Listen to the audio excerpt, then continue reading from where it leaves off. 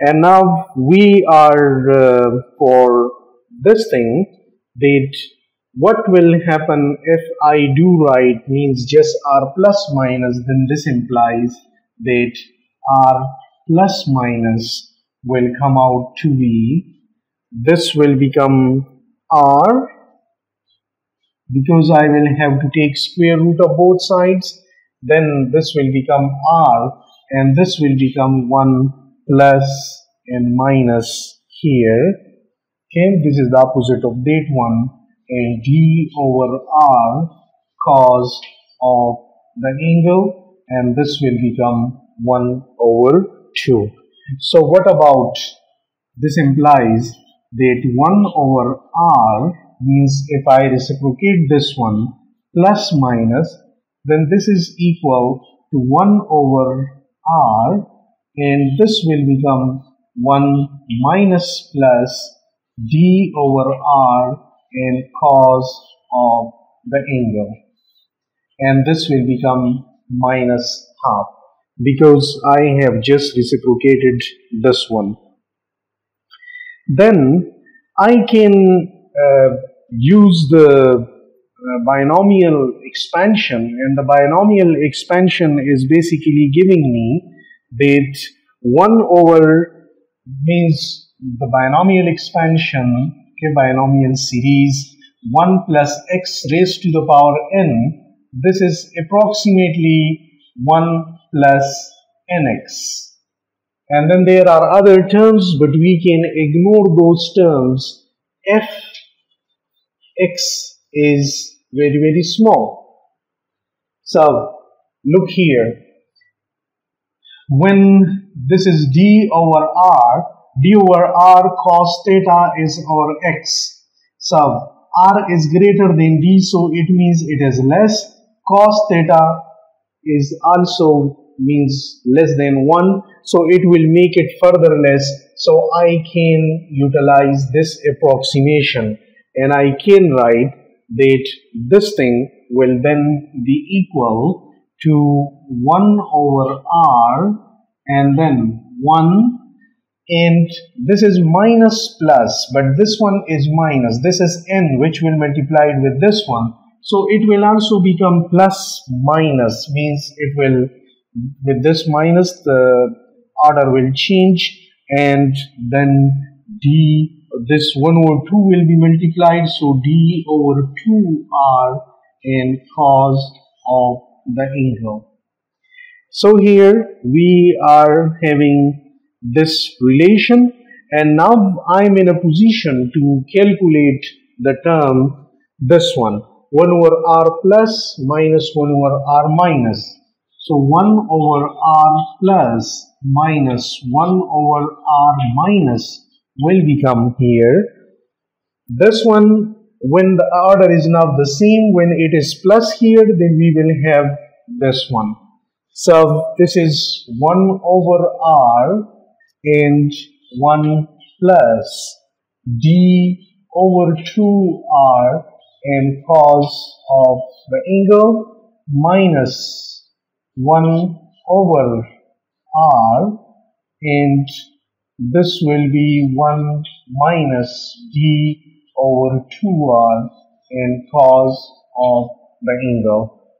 So this thing will come out to be 1 over r, we can take as common, so 1 over r here, and then we are left with this one, so 1 plus d over r, d over 2r, and cos of the angle, and minus this one, and this will become minus 1, and minus become plus, and we are having d over, means this become 2r here, and cos of the angle. So here we are having some cancellation, because 1 and 1 will cancel, and then d over 2r cos of theta and d over 2r cos of theta will become d over r cos of theta. So this thing is equal to 1 over r, and then it will become d over r and cos of theta. So this will come out to be d over r squared and cos of theta. So I got V of r is equal to q over 4 pi epsilon naught, and then for 1 over r plus minus 1 over r minus, I got d over r squared and cos of theta. So I can write this one is V of r, this is equal to 1 over 4 pi epsilon naught, and then qd over r squared and cos of theta. So this is our final result, and we will write here approximate symbol because we have approximated the things in this solution. Now here 1 over 4 pi epsilon naught and 1 over r q over r, this is basically our previous result, q over r. And when we consider a dipole, then we see that this is 1 over r square and qd means it has come out to be 1 over r square. Now if I look at the dimensions of this one, the dimensions of that and this are the same because this is d is in meter and we are having r square, so it means meter over meter square, so 1 meter dimension is cancelling, and again it is q over this is dimensionless. So we are having the dimensions the same, but for this geometry it came out that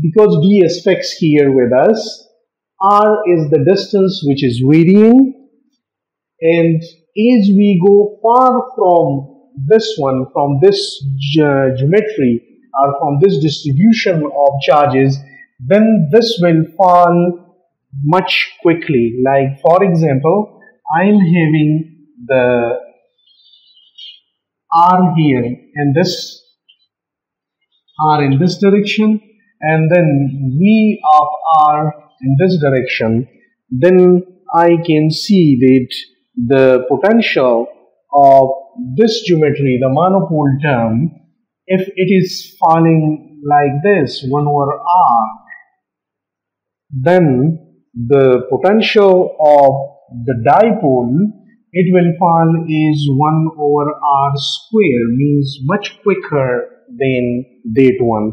So this is 1 over r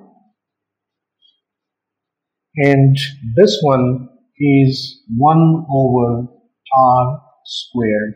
It will fall much quicker than the monopole term. Here in this result, there are few things quite important here. One term is this qd, which we will come to know in a while that this is basically a dipole moment. Because q is the charge and d is the distance, and this is one of the parameters which we will use a lot in electrodynamics. This qd has come in here. And the angle, what's the role the angle is playing here? That if I consider the theta equal, means the theta starts from here, so it is at this point, for example, when we are along this line, then what will happen? When we are along this line, then I can see that what theta will be, because theta starts from here, the observation point now here. So when the observation point is here, then I will have the theta equal to 0. For theta equal to 0, I will have this term. Let me write it here, that what will happen when theta is equal to 0. Theta equal to 0 means the observation point is just in line with the dipole, and what will happen, that cos 0 will come out to be 1, and this will make this thing QD over R square. It will be the maximum result that we have for V of R is 1 over 4 pi epsilon naught and Q D over R square. Now what will happen, that when the observation point is just below here, and then we are having theta equals to 180. Now as cos theta is an even function, so cos theta cos minus theta, it's the same cos theta, but when it is cos 180, then we will have the minus symbol with this one. When theta is equal to 180, the observation point reaches here. Mean it starts from here and it reaches here. So we will have 180 degree, and 180 degree will do what? Cos theta will become minus 1 here. So we will have the introduction of minus sign here. Now what does these two basically mean? This means that this is somehow like this one, that when you are having this V of R 1 over 4 pi epsilon naught, and then this Q is plus minus Q D like here in R square. It's something like this, that when the theta is 0, we are having plus Q over this one, and when theta is 180, it behaves like minus Q because minus sign is introduced here.